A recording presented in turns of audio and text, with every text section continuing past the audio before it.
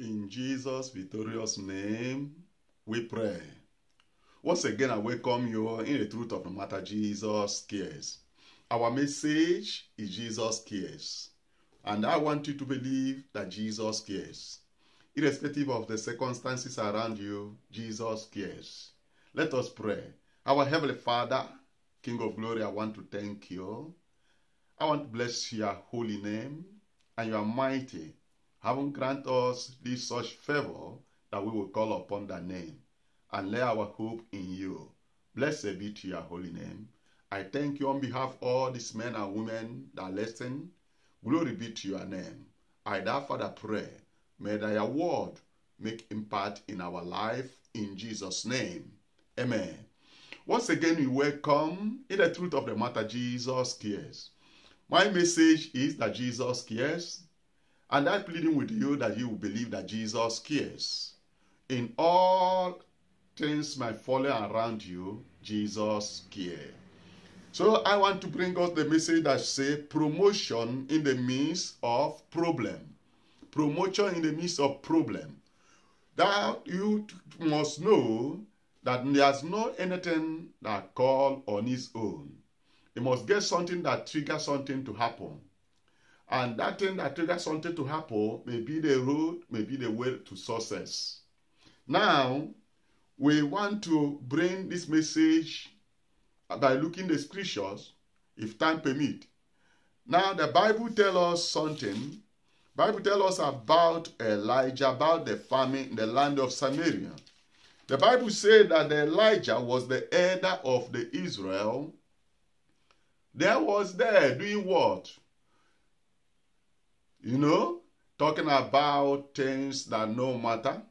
But the Lord God already make way to uplifted him. God want to showcase his power. God want to show what he's able to do. But the Elijah and the elders are one place. They may discussing how to buy land, do whatever. But it's not the program of God. And now, the message came to Elijah. What is the message? The king need the head of Elijah because it's useless that prophet like him will be in the land and cannot bring solutions and cannot inform the people ahead or find what to do. And so therefore, king found that it's not necessary for Elijah to leave. And it's true, it's not necessary to leave. If you are a prophet, if you call yourself a prophet or you say that you're a prophet, God expects you to demonstrate that which is attached in his name, his honor. So therefore, when this message come, Elijah senses come back. And Bible say, Elijah prophesied. And prophesied saying, by this time tomorrow,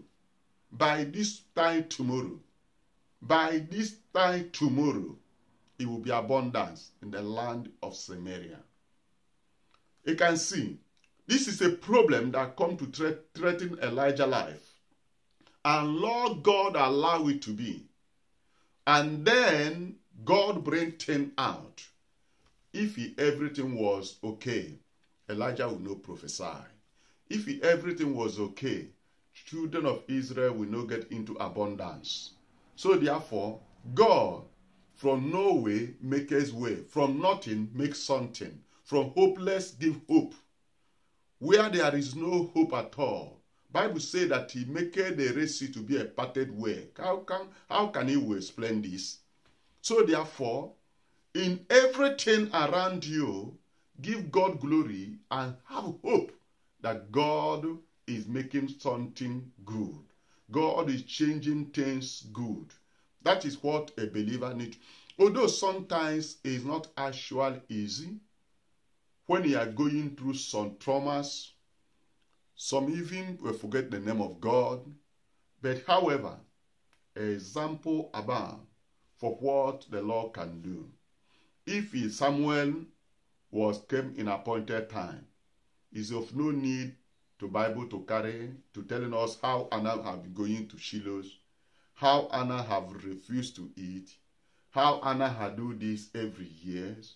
Is because the situation of Sarah was so ugly in his eyes, on her eyes, before the sight of men. But God was preparing to create Samuel. Praise the Lord. So, you can see, in everything around, God has solution. God has made it, not that God will start preparing solution. Solution of that thing is already being. Example, you may call, maybe you are sick, and every now and then you are at hospital, and the result from hospital are so bad. But you will find yourself, because of that, always you are praying, say, I will not die. You will not die. This sickness will not kill me. Because the Lord God is creating you to have the habit of the prayer in time to come. But you never know. All you see is that situation. But you can be yourself witness. If there is no sickness, there's no more of fasting and praying. You will not remember it. Example about it before us men. Have you seen someone where when he's looking for job, when someone is desperate to job, the person can pray, the person can cry, the person can do whatever to get the job. But God make the job difficulties. It's not because Satan closed the door of job. It's because he may see that you are special in the eyes of the Lord. And so therefore, God training you for what beyond your imagination. But that moment, what you're seeing is only sorrow, only pain you are going through. But the Lord God is making something good in the midst of that which you have called sorrow. Praise the Lord. So why you know that is true? Immediately you got the job. Highest 1 month, 2 months, all those things will be forgotten. Now imagine if there is no, if there are no other situation that prepare you to pray, to fasting for long months or even for years. You can imagine who you're supposed to be. You can imagine who you will be before the things of the Lord. So God knows all these things, and he makes his way where seen as no way. I give you an example. There's nothing God cannot do. I give you an example of myself. A year ago, many years ago, I think in year 2000 or 2001, I wanted to go to UK. By then, I was single, and after planning everything, I and my friends, and these friends, before you know it, they move ahead before me. And I set my travel under 2 months, or I think 2 or 4 months to make this travel. And now I'm with my wife, but I can't see myself travel, leave my wife there. I don't know what to do. Now we're looking to prepare document for me and my wife so that we move at once. Process of that, things start lingering. Before you know it, child came in. As the child came in, I decided to no more travel. And I forget everything because I find it difficult for only me and my wife. Now the baby came in, I cannot do one and otherwise. And I cancelled that thing out of my head and my brain. And I forgot it. Now, what I want to bring you out, in the times things seem so difficult, no solution, no way out, God already make way out. So, before you know it, years move ahead, years pass, and I forget about this travel until in a appointed time of the Lord. In a appointed time of the Lord, when we are already 6 in number, you can see, I find it difficult to move. I and my wife was very difficult. And I try all my best how I can make so that we move together. And immediately, my wife took in, and the child come. I consider it no hope again. And I cancel travel to UK completely. I cancelled it, and I didn't cancel it and start regretting. My wife said, "No, just let us forget here and living where we are." Now what happened?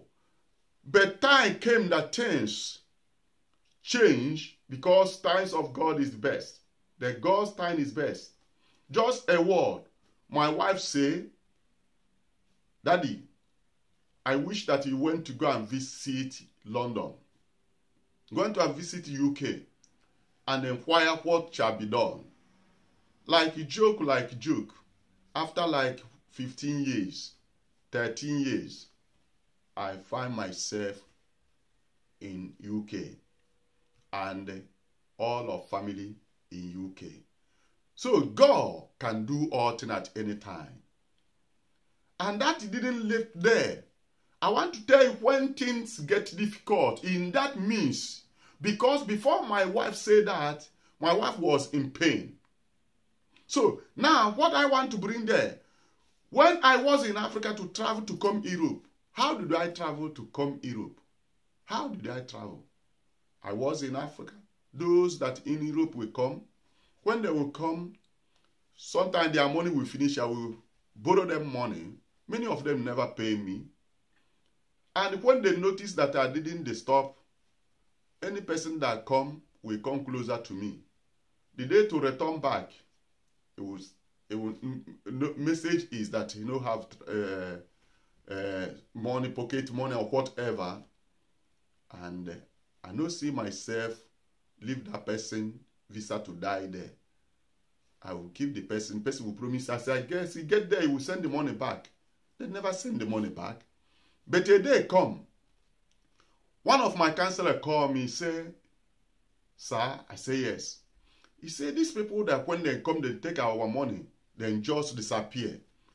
Do you not think that it's necessary to you to went there and see how that Europe is?" By then, we're talking about France, Germany. I tell the person I'm not prepared for that, and that's not in my program. And they're not in my program, actually. But as this man keep stopping me, a day come, I move. And I went to embassy with nothing. Just went to France embassy. As I went to France embassy, I requested what I need. And they think they give, they say I should do. And I do that. After 5 days, visa come out. So what I want to bring, if you know that there are problem, that these people taking my money running or taking whatever running, that solution will not come. In the midst of trouble is what I bring in you. In the midst of trouble, God, that midst of problem, God make way. God bless you. That is what I bring into you. And if David didn't face Goliath, David will not be who he is today that you and I were talking. Goliath is a giant in the camp of the Palestinians. And no one dare stand before him. But the Lord God take David to training animal. From animal in the bush, knowing how to, and make David to love animal. And so that love bring David to love a woman being. Person that love animal will love a woman being. Will love a fellow person much more. So, trouble must be. But what problem or answer, what come out in that midst of trouble? If you have patience, if you follow, if you believe that your tomorrow will be bright, if you believe that what God called you to be is what you are going to be, that no man, no power will change your destiny, and you focus on it in appointed time of the Lord, in appointed time of the Lord, the messenger must return because the Sarah will have a son. That is a God saying. What can you say about it? So whatever situation you are going through, Don't let that situation rob or steal your joy. Don't give up your hope. Don't give up your joy. Don't give up your future. That future, that hope you have, multiply it much more. Duplicate it much more in the midst of trouble. If there is no trouble seen during the time of the apostles, it's of no use of Jesus Christ to say see and wait to be still. It's when trouble arises, God brings solution. But that trouble that come up to give you hope of tomorrow, to make you that tomorrow you will be hero, to use it to save many. Your situation, your circumstances, what you call the ugly situation, may be the way to save souls that God are preparing you for. So, it's very important that we have patience and continue believing God. Don't give up your blessing. Don't give up your hope. Don't give up because things are not moving. Because you're sick and the hospital have said whatever they can say. Hospital will tell you that there is no hope. Don't give up that there is no hope. Because even in the grave, Lazarus must rise. Now, talk less you that are not dead. Talk less you I that are still alive. Why should we give up hope? So therefore, in everything, hope God. In everything, believing better of tomorrow. That is my advice for you, and that's my advice for all. Because God can never forsake his own. Neither God will keep his word. God said, in the midst of trouble, I care for you. In the midst of trouble, I go before you. And Jesus Christ said, even though you carry heavy laden, every trouble, heavy load, all heavy matters, all kind of situation around you, whatever that trouble you, Jesus Christ said, come unto me, and I will give you rest. So therefore, I invite you to come unto Jesus, and he will give you rest in that midst of confusion. Never you give up, say you have tried so much and you fail. Never you give up and saying that there is no hope of tomorrow. Hope abound much more as you can imagine. It may be the situation of your children, and when you look your children, they pour in tears. I want to say, we have them once in the Bible, tell us about Jabez. Jabez was a child conceived with a sorrow, and their mother named him Jabez. But his name was changed. The God was changing that destiny, and God bless him and make him honorable. He is God for you. So therefore, in every matter, in every situation, in every circumstances, we hope and believe in God. Don't be deceived by some appearance of circumstances you may see in your life, or even by what advice men and women may give unto you, but believe that you will make it. If you didn't make it tomorrow, if you didn't make it today, you'll make it tomorrow. One thing that God will share over you. Praise the Lord. Praise the Lord. Heavenly Father, I thank you once again. Daddy, I glorify your name. Lord, I pray that the electoral word, O God, will bring life and bring life abundance in Christ Jesus in us, in the name of Jesus Christ. Lord, I pray that we'll have that strength and stamina, Lord, to stand and wait for the time appointed.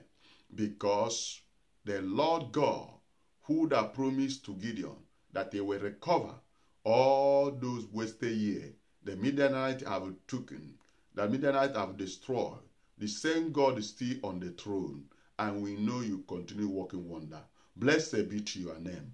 In Jesus' victorious name, I pray, and amen. I bless you. I thank you also in the name of our Lord Jesus Christ. And I want to make you to understand. Jesus' care is my message. It doesn't matter what you may face today. It doesn't take away. That didn't take away the love of God. That didn't take away the care of Lord. God cares for you. So, I want you to embrace him and things will change. Praise the Lord. So we remain who we are, the truth of the matter, Jesus cares. Don't forget to turn up and share, subscribe, tell others about. God bless you until we meet again.